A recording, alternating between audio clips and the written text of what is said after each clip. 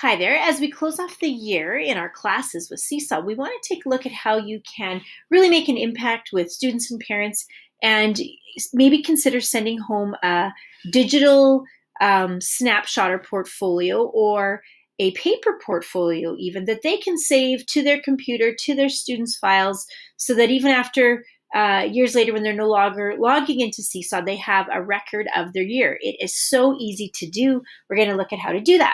So here we are in the front page journal. We're in the class journal, as you can see from the left-hand side here. So we're going to start by clicking on a student. So we're just going to pick the top student on the list. And then you'll notice as soon as we pick the student's name, we get this little button over here that pops up that says Print PDF. And so we're going to click on that. And of course, the more items that you have, the longer this will take. But typically, it is pretty amazing what we can do with one single click here. All right, so now you'll see that we have this button that pops up, View and Print PDF. It's right in the middle of your screen. You can't miss it. So when I click on that, it's going to open in a new tab right beside the Seesaw tab that I have open. And now we can take a look at what this PDF looks like. So here it is. It's going to populate. It's going to essentially have one page for every item in your Seesaw portfolio. So if you had 127 items, there'd be 127 pages. And we'll look at how to maybe minimize that as well. So when we go through here, here's the front page of our post. And you'll notice that this has a QR code. So each one of these items has a QR code, and when you scan the QR code, if we go back to this particular post, let's just pop over here, we can see that this one down here actually has 7 attachments. And so when you would scan the QR code for this particular item, when it opens on your phone, you're going to be able to scan through each of those. There's a little arrow on the side, just like in Seesaw. You go through. If there's a video, you press play, and right from your phone, you can press one of the 7 videos that's within this file. So it takes everything that's in Seesaw, prints it into a page view, and then you can just go through that. So all of a sudden you have a paper scrapbook where you can see everything.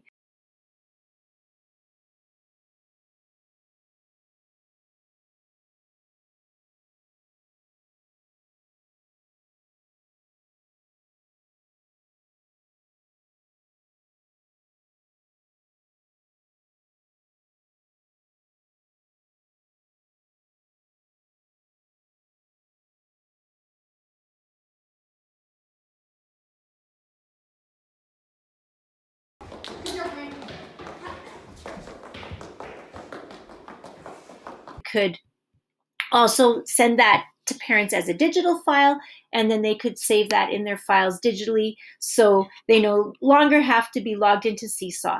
So this is just an incredible way to give parents their work. Now, if you have a lot of work, another thing you might want to do so that you don't have to send home a 100-page item is to create some folders. So if we come over here and we click on the student, we notice that they don't have any folders. And so what you might want to choose to do, if you come down here, you click Manage Folders, maybe we create a new folder called Portfolio or the Best of the Best. We're at Irvin, so we'll make that yellow, and then we save that. And now if I wanted to come to this item, close that off.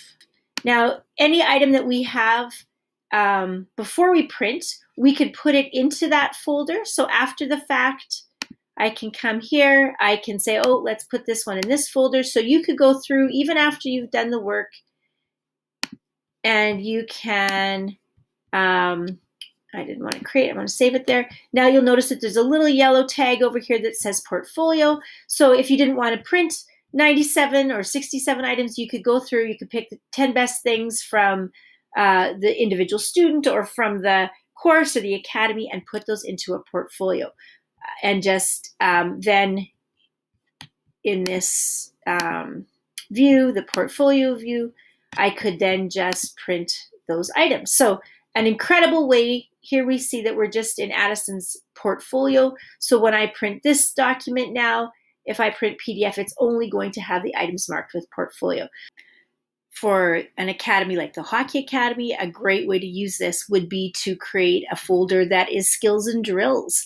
And then any of these posts that the coaches are making that outline skills and drills, you could put those into a folder. So maybe you have 10 items at the end, and then you click on a student, and then you choose print. And then when you print that particular student's work for that folder, all of those items would print, and then the students would have a paper handout of drills that they could access really easily at home. Again, they would just scan that QR code at the bottom of each page, and it would have their coach telling them what to do in the drill or talking them through an item, or they could even just then page through the different stages of their workout. So that would be another really effective way to use Seesaw and the print view.